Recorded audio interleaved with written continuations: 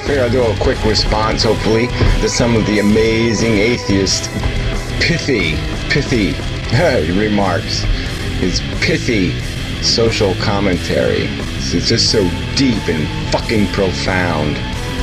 What are your views on vegetarianism? I respect vegetarianism. No, that's a lie. I don't respect vegetarianism, but I can pretend to have an inkling of tolerance for vegetarianism as a personal choice. But don't try to pass it off to me as a philosophy. You know? Oh yeah, right. So it's a personal choice not based on philosophy. It's a personal choice based on what? Preference, a desire? So there's people born with a desire not to eat meat or some personal gain not to eat meat. No, people don't eat meat, most of them, okay, because it makes logical sense for some reason. Either because they understand that meat is full of poison, basically, or they understand it's inefficient and inhumane and a waste and an abomination and something, if they can avoid doing it, it's worth not fucking doing, you dumb fucking piece of shit.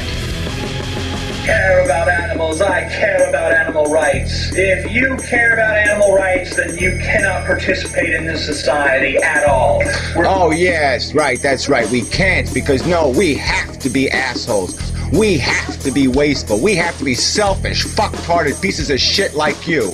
You admit you haven't done a day's work in your life unless somebody put a gun to your fucking head.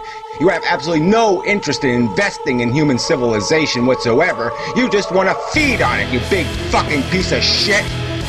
Far too plentiful, we take up way too much space, we build giant cities, we pollute the rivers, You don't build shit, you don't do shit.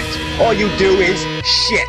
Consume and shit. Pollute the oceans. If you want to be an animal rights activist, then you need to basically revert to hunter-gatherer mode. Yeah, what we should hunter and gather is all the fucked-hearted assholes like you and shoot you off to some other planet to blight and to be a parasite on.